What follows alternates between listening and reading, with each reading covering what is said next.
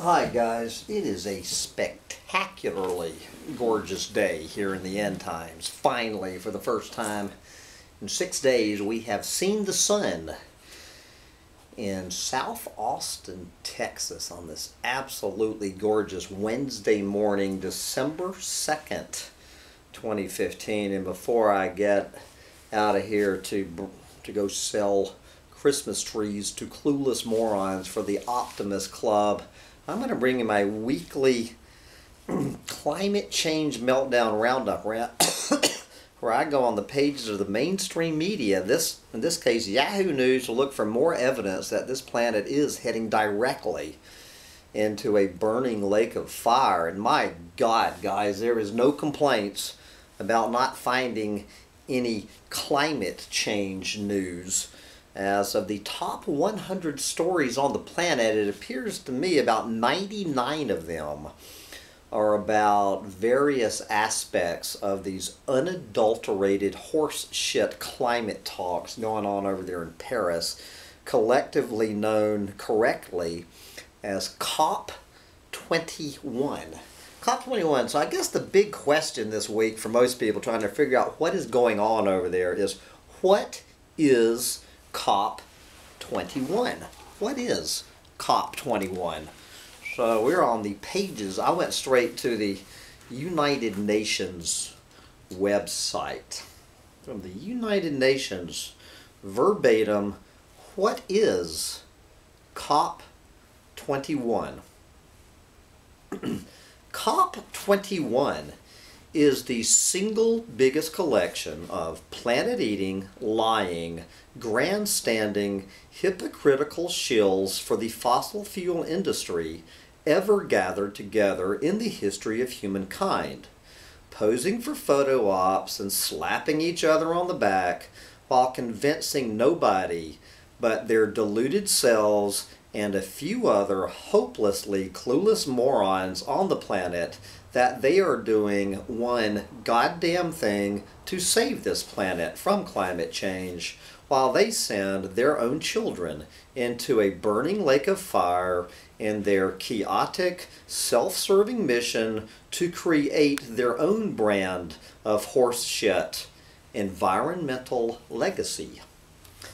Okay, so now that we know directly from the United Nations what COP21 is, let's dive in. Good God, guys, I don't know, I picked out just like 12 or 15 of these stories from coming out of there. What is probably the best review of COP21 is coming from my Humpty Dumpty Tribe hero, Bill McKibben, writing in Foreign Policy magazine.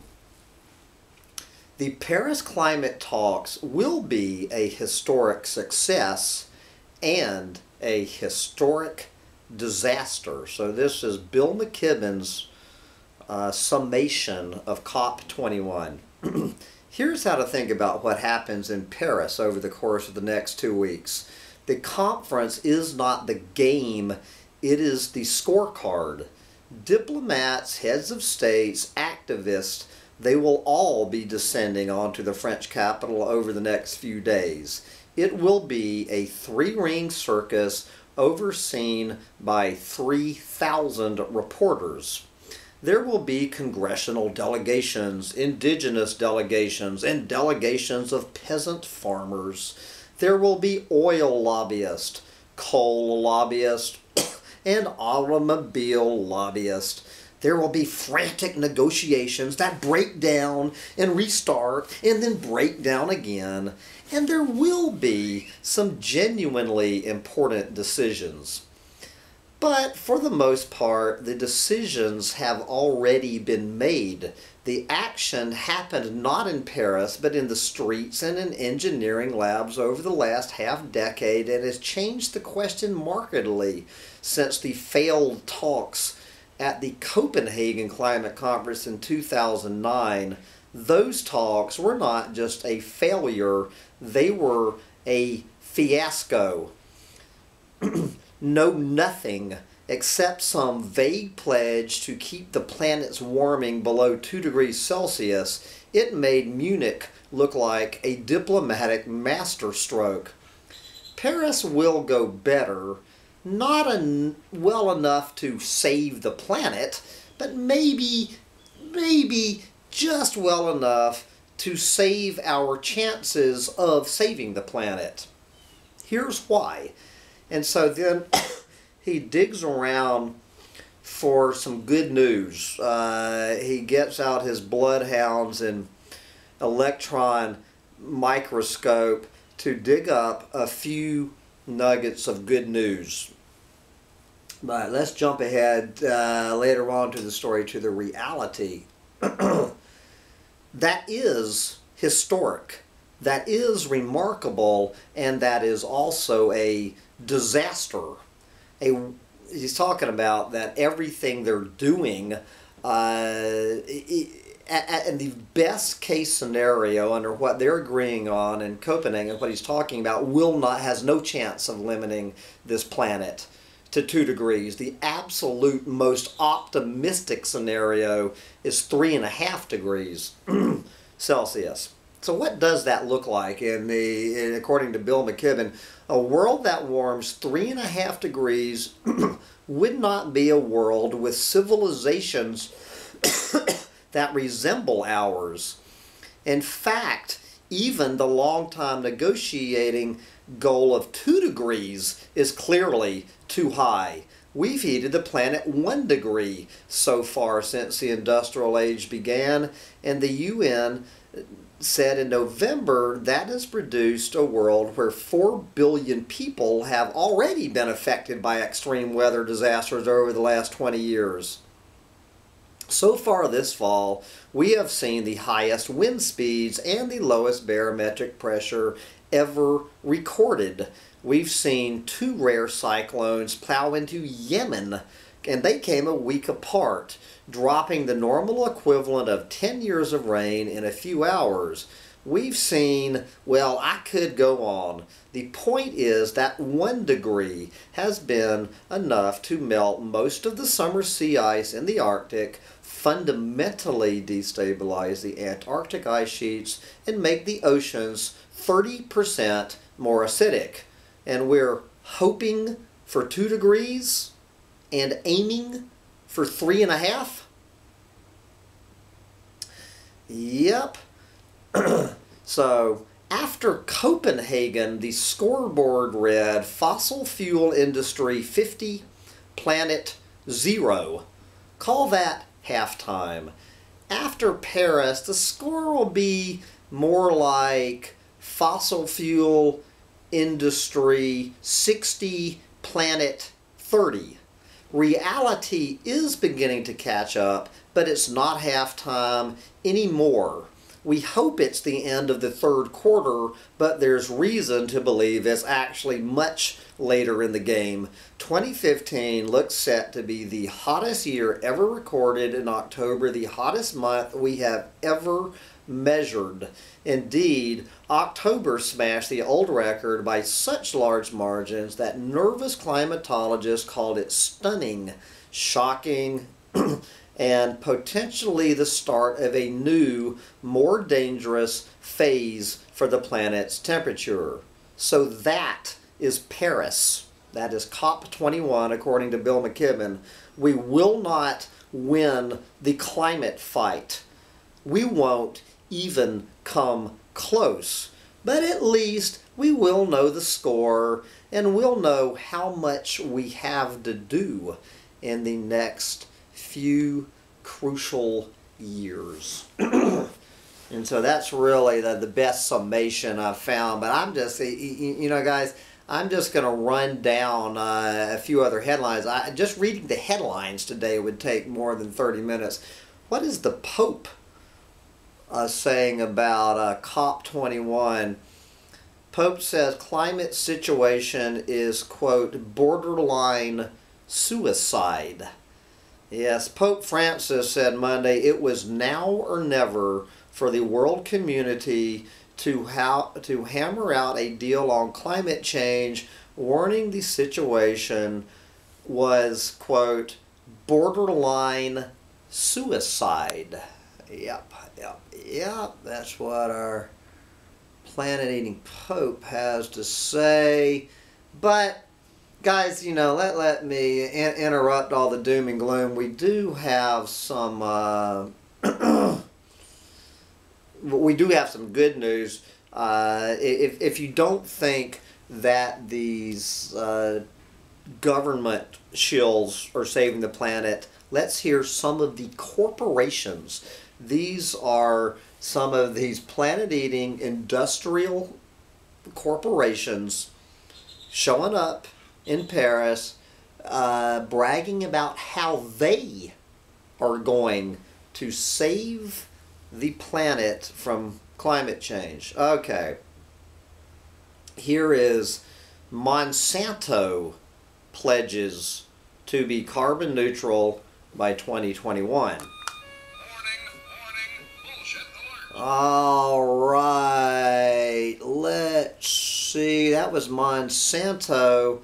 Here are some clothing brands and stores that just pledged to address climate change. Okay, here is Kohl's.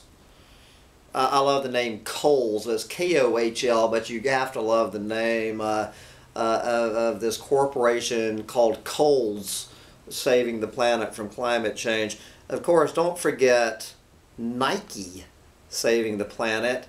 We have Levi Strauss and Company saving the planet from climate change.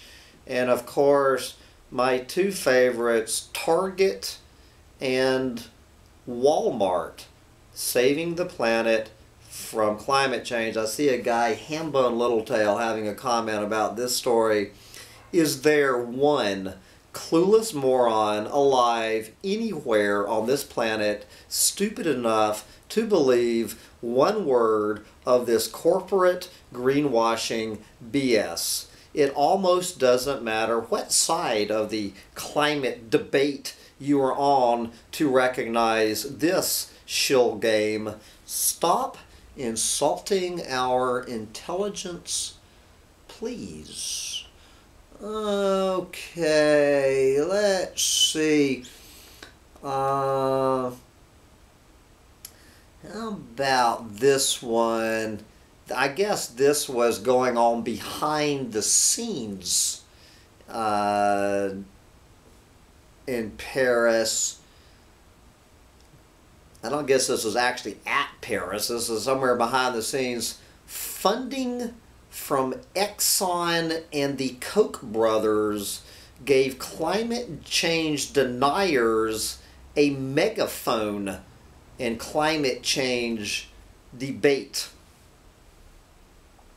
This is a Yale researcher set out to discover how much impact mega-wealthy corporations and individuals have had on the American public's confusion about climate change. The answer, just as much as, if not more, than many have claimed. There you go. So this guy, Justin Farrell, crunched all of these these big data to show that over the past 2 decades, climate contrarians funded by ExxonMobil and the Koch brothers family foundations have been the most successful at spreading talking points on uncertainty about climate change science into the U.S. news media and political discussions. That messaging has helped the American public's disbelief about climate change, despite the worldwide scientific consensus that global warming is a pressing and major threat to both humanity and the environment.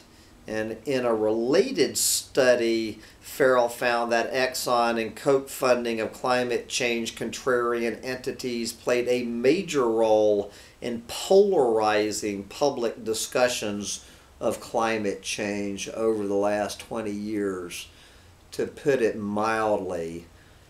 Okay. You know, one of the subjects being discussed at Paris this week, although not nearly enough, is the whole subject of deforestation. So this article looks at that subject, titled "How to Cut Deforestation in Half to Save the Climate." So anyway, so I read this article, this entire article from beginning to end, and as I say, I agree with this guy calling himself Hambone Littletail, and his comment, the only minor problem with this article is that nowhere does it mention how to cut deforestation in half. It was never brought up in the article how to cut deforestation in half to save the climate. They left one subject out of the story. Anybody on this planet who believes for 1 second that we are going to cut deforestation in half on this planet this century got one thing to tell you, and they're saying about 2020. Now, there's a whole lot of talk. Let's take on two more subjects here, because I got to go. I consider for hours doing this. One of the big, probably the biggest evil to pick on, the easiest devil in the room, elephant in the living room to pick on, is big coal. Big coal. Everyone heaping up on big coal with their scorn and talking about how we're going to save the planet from coal burning. So let's look at two stories about coal burning as the climate changes are going on. We have this report. Banks, we're talking about the global banksters behind it all, profiting from coal despite climate alarm. All right. The world's biggest banks are plowing hundreds of billions of dollars into coal mining, despite claiming to be leaders in the fight against climate change. Bullshit detected. Take precautions. According to a report issued at COP21, see, many of the world's biggest banks have started to cut back on their financing of coal, the burning of which leads to greenhouse gas emissions that cause global warming, blah, blah, blah. But they have provided more than $257 billion in coal financing over the past 6 years, compared with $105 billion for all renewable energies combined. And so what is the bottom line about coal burning on planet Earth? I do like the photo for this story. If you can see this, I don't know where this coal burning plant is. I'm assuming China. All right, this one. Just gets right to the point. New coal plants would tip Earth to dangerous warming, and this is just looking at the coal plants on the drawing board this week. While scientists agree that humanity needs to phase out coal within 35 years, about 35 minutes, thousands of new plants are being planned that would doom any hope of keeping global warming to safer levels, analysts said Tuesday. Greenhouse gas emitted by these planned 2,440 potential coal-burning plants on top of those already in operation right now, just by themselves, would breach the UN unadulterated horseshit target of restricting the planet's temperature rise, according to the mid-range estimate by Climate Action Tracker, a respected research group. Even if no new plants are built, emissions from existing coal-fired power generation in the year 2030 would be about 150% higher than they should be for staying under the 2-degree ceiling. Quote, this is Peter Van Brevoort, part of the project. Quote, there is one solution to this issue of too many coal plants on the books. Cancel them. There you go. Anybody who believes that this group of planet eaters, the shills for the fossil fuel industry, masquerading as some sort of environmentalists at the UN, are going to cancel these 2,440 new coal plants, got one thing to tell you. Bullshit level DEFCON 5. Now, of course, one of the other major things, probably the single biggest fight, coal was the big agreement. The biggest disagreement is between the poor countries and the rich countries. And this whole big argument, which is the classic example of how overconsumption and overpopulation are the two heads of the snake killing this planet.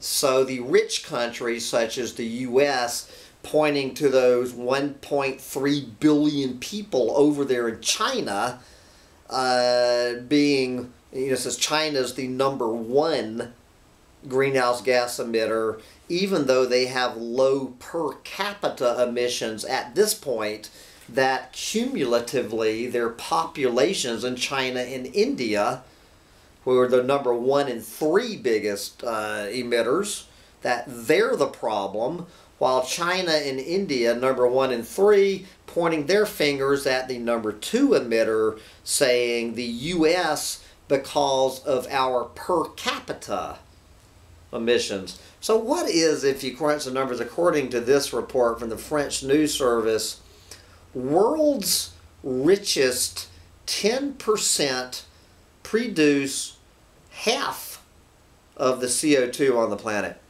The richest 10% of people produce half of Earth's climate-harming fossil fuel emissions, while the poorest 50% contribute 10%. So 10% produce 50%, while 50% produce 10%, and the 40% in the middle make up the other 40%. This is British charity Oxfam said in a study released on Wednesday. Disputes over how to share responsibility for curbing greenhouse gas emissions and aiding climate vulnerable countries are among the thorniest and longest running issues in the 25-year-old UN climate process. Quoting the Oxfam study, rich high emitters should be held accountable for their emissions no matter where they live. But it's easy to forget that rapidly developing economies are also home to the majority of the world's very poorest people, and while they have to do their fair share, it is rich countries that should lead the way. You know, this whole study is bullshit. It's everybody. It's overpopulation and overconsumption.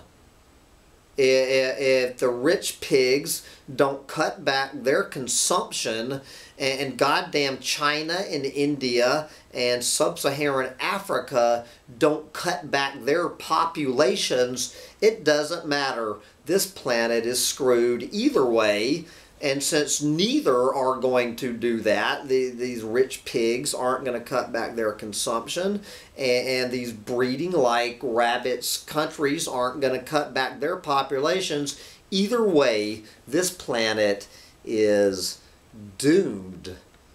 And, of course, many stories, looking at this story, this week out of China and India about the unbelievable record levels of smog in China and India as these climate meetings take place.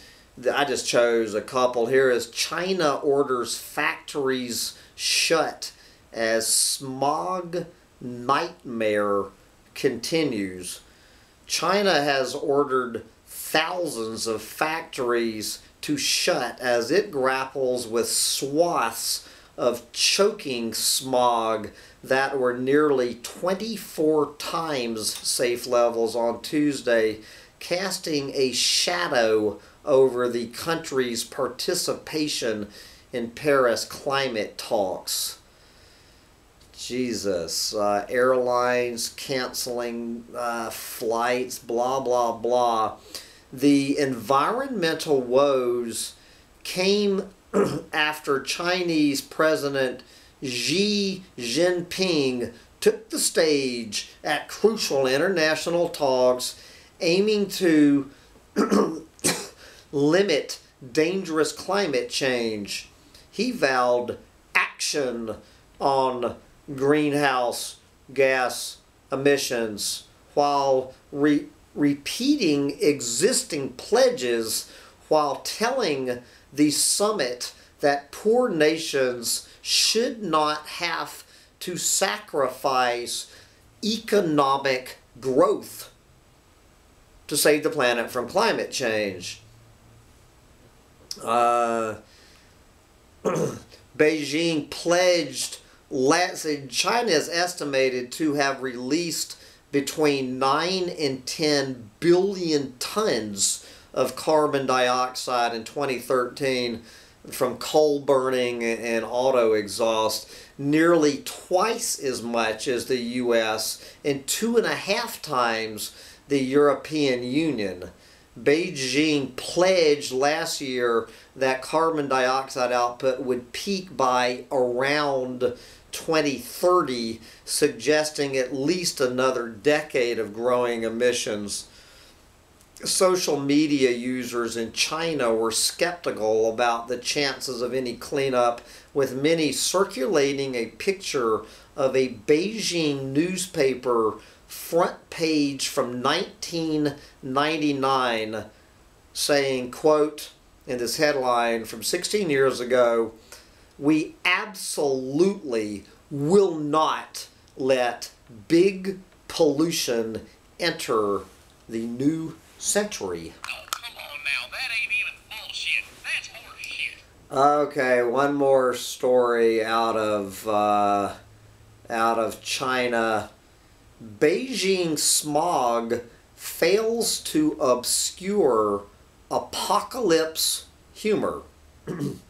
Several days of brown haze in Beijing so thick it has closed highways, suspended construction and brought official warnings to stay indoors have also prompted jokes about the end of the world.